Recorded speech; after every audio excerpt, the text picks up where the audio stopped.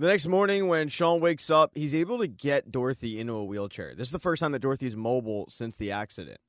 They get her downstairs, and Leanne is beside herself. She yells at Sean, she's not ready for this. But Sean just looks at her and says, Leanne, it's fine. We got this. When Sean goes to grab Bev and Bobby and Leanne in her room, somebody slides a note under the door, and Dorothy takes it upon herself to grab it before Leanne does. Leanne is probably right. Dorothy isn't ready for that strain just yet because she falls out of the chair and it's pretty painful. She is, however, able to grab the note before Leanne notices. When they get in their bedroom, Dorothy and Sean open up the letter. It's addressed to them and it is, in fact, from the church. The note says, CLS has laid claim to a nearby sanctuary. We want our wayward flower back. Give us an opportunity this Thursday after dark and your family shall be left in peace. This could be the opportunity that the Turners were looking for to get rid of Leanne. Basically just giving her up to the church. While Dorothy thinks it's an absolute gift, Sean is a little more hesitant. He tells her, the church wanted this before. They failed.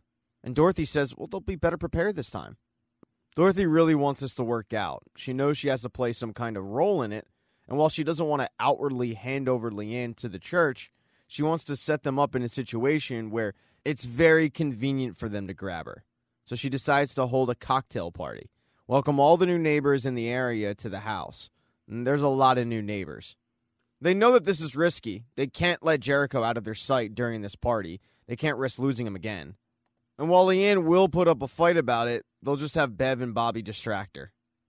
They also don't want Julian getting in the way. So they get him one ticket to the Sixers game, and he has no interest in going solo. Dorothy gets serious with him and says, well, we can't have Leanne go with you. We need her here. And honestly, this thing between you guys is weird. We need to know what side you're on. Julian takes offense to it and tells them, keep your ticket. I don't know what you guys are plotting, but this is Leanne's home now. She belongs here. And Sean disputes that, saying, actually, Julian, she doesn't. This sparks a fight between the two, where Julian does have a good point. He realizes that they're trying to get rid of Leanne, and he says, every time you've tried that in the past, you failed miserably. Julian doesn't want to have this conversation, though, in front of his sister. She's too far gone. He feels like he can talk to Sean about it. And what he's learning is Sean is firmly on his wife's side. Sean points out the elephant in the room, that Leanne has some kind of supernatural ability. Julian gaslights Sean, and Sean says, okay, I challenge you. Watch what happens around her in the next couple days. And if you don't feel like anything's wrong with her after these couple of days, then you can medicate me. He goes to get ready to head out to go invite these neighbors to the party, and Leanne stops him. She says, you really should be on set. And he lies, saying that there was a last-minute schedule change. But Leanne knows that it's a lie. And she says to him, in a very creepy way, you really shouldn't keep secrets from me, Sean. And then she lets him go about his business. He goes door to door, inviting all the neighbors to the cocktail hour on Thursday. Everyone seems really receptive to it. There is a younger couple across the street who just moved in, and they do seem like they would fit the narrative of people from the church, just because they seem to be hunkering down for the apocalypse. Ironically, a chef doesn't know what a Costco trip looks like when he sees one. Either way, if they are from the church, they're exactly who Sean is looking for and exactly the kind of person that Sean wants to invite to this party. And they agree to come.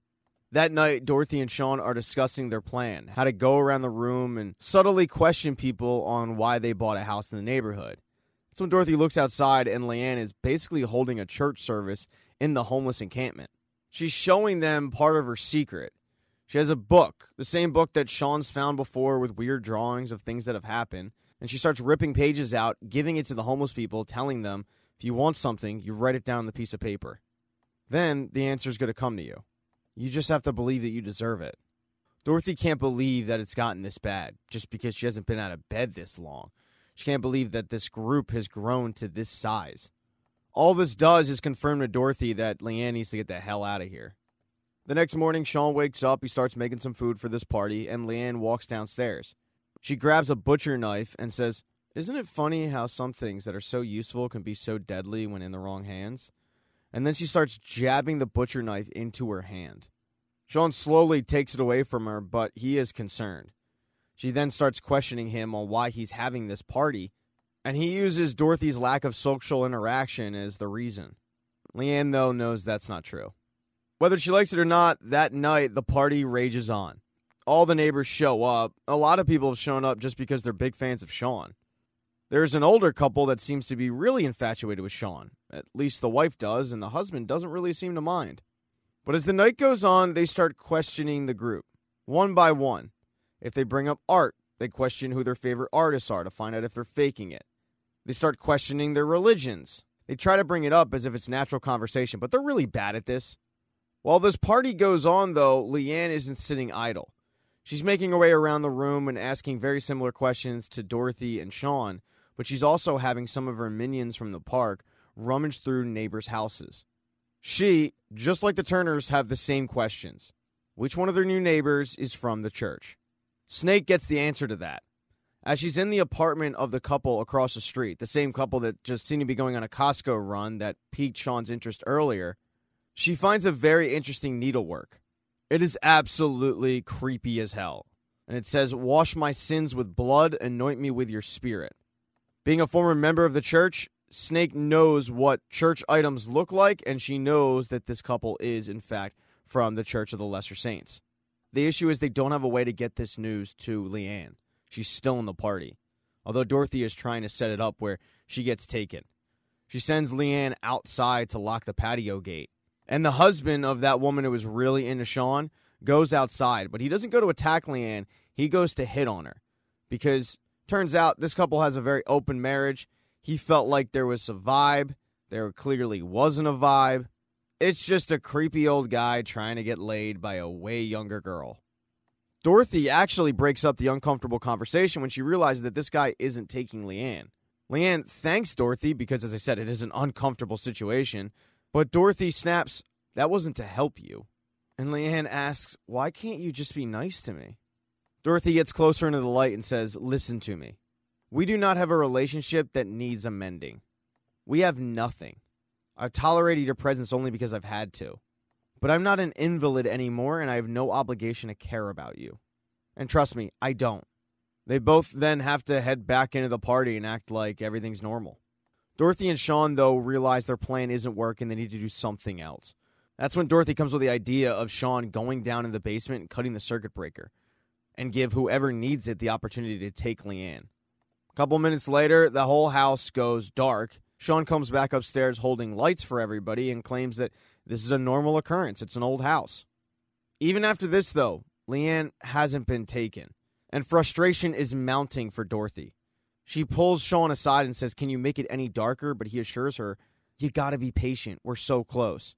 And Leanne overhears this. She knows the Turners are now setting her up to be taken by the church. Especially after she overhears Sean say, "We did everything right. They want her. This is nearly over." Leanne's pretty mortified by this. But Sean wasn't wrong. It is nearly over. Because a few seconds later, Leanne has a bag put over her head and she's trying to be kidnapped out of there. The younger couple from across the street is trying to get her out the door, but Leanne's putting up a damn good fight. Both Dorothy and Sean see it happening, but they just allow it to happen, not intervening at all. That's when the entire house starts to shake. The cracks in the basement, they get way worse. But the cracks in the basement lead to cracks in the house. It's as if the house is on a fault line and there's an earthquake going on. Because the house is shaking, items fall from the ceiling and it hits the attackers directly on their head. It seems to finally stop when Leanne takes the hood off, but not before she scares the crap out of Sean by having the chandelier fall just inches from landing directly on him. Everybody's pretty scared in the house. Julian is holding a crying Jericho and he's cowering in the corner. He's starting to realize that what Sean said might be true. Leanne, though, is pissed off. She looks at all of them and says, "We're a family. What is it going to take to make you understand that?" She then walks out of the house and sees the destruction that she caused. A complete sinkhole has opened up on the street. It's huge. And Leanne seems very proud of herself. Thank you so much for checking out this recap. Please consider subscribing to the channel and subscribing to my Patreon. Hit thumbs up if you liked it. Smash that thumbs down button if you thought it sucked. If you left a comment, I don't get back to you. I usually don't check the comments unless they're like a super comment. Also, if you don't see the next video up on the end screen, not to worry, it'll be up in a day or two.